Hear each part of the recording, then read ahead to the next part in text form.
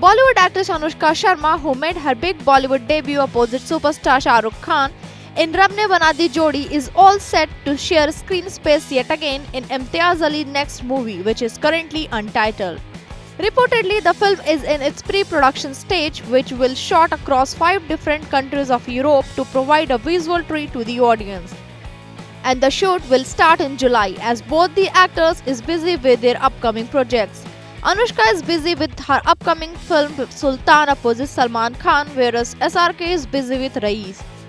Now, it will be interesting to watch both SRK and Anushka after their successful films like Bana Jodi and Jab Tak Hai Jaan. It is the third time that the two are teaming up for a film.